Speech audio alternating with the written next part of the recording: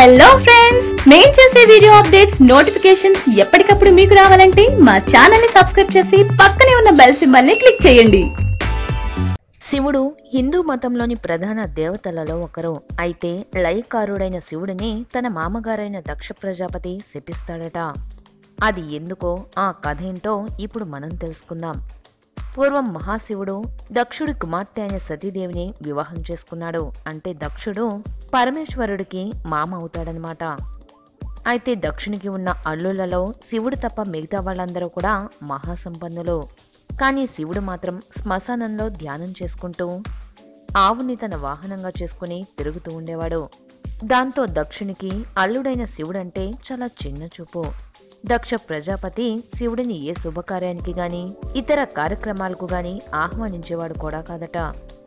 ఇదిలా ఉండగా ఒకరోజు పరమేశ్వరుడు తన మామగారైన దక్షుడు సరిగ్గా పలకరించకపోవడం, పెద్దరికం చూపించకపోవడం, గౌరవించకపోవడంతో అతను కోపోద్రిక్తుడవుతాడు.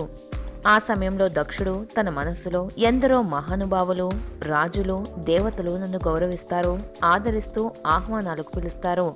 అటువంటి నన్ను ఈ పేదవాడు భిక్షమెత్తుకుని ఆరగించేవాడు, ఎప్పుడూ శ్మశానంలోనే కూర్చుని ధ్యానం చేసుకునేవాడు నన్ను కనీసం పలకరించకుండా ఇంత మౌనంగా ఉంటాడా, ఇంత పొగరా అంటూ ఆందోళన చెందుతాడట. అంతేకాకుండా దక్షుడు తనలో తాను పశువు మీదకి తిరగడమే కాకుండా పశువులా ప్రవర్తించడం మొదలుపెట్టేశాడు. అసలు అతనికి తెలివి లేకపోయినా కనీసం ఇతరులను గౌరవించాలన్న సంస్కారం కూడా లేదా? ఇటువంటి వాడిని నమ్మి నా కూతుర్ని ఇచ్చినందుకు నాకు చాలా బాధగా ఉంది, సిగ్గుతో తలదించుకోవాల్సి వస్తుంది అంటూ కుమిలిపోతాడు.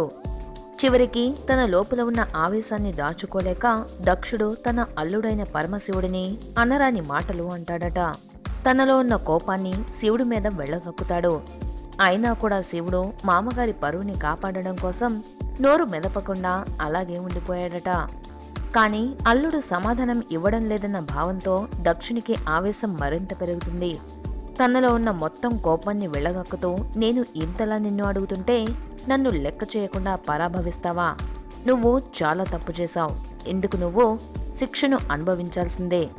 ఇకపై నుండి యజ్ఞ యాగాదులలో నీకు హవిస్సులు లేకుండా పోతాయి.